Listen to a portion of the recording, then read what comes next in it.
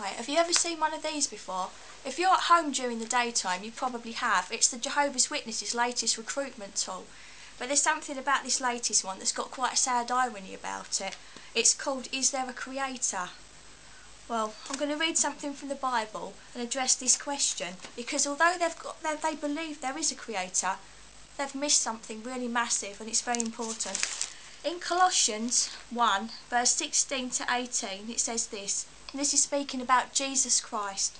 For by him all things were created, things in heaven and on earth, visible and invisible, whether thrones or powers or rulers or authorities.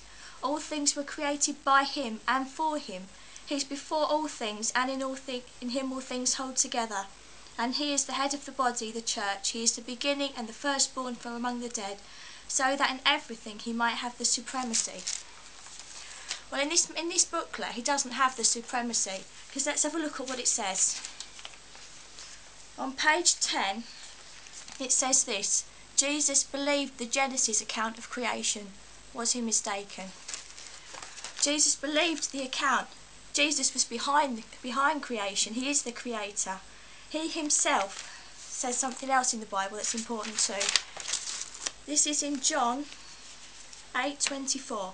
I told you that you would die in your sins if you do not believe that I am the one I claim to be. You will indeed die in your sins. And if we just move over to the page a little to verse 58 of John 8, it says this: I tell you the truth, Jesus answered. Before Abraham was born, I am. At this they picked up stones to stone him, but Jesus hid, slipping away from the temple grounds.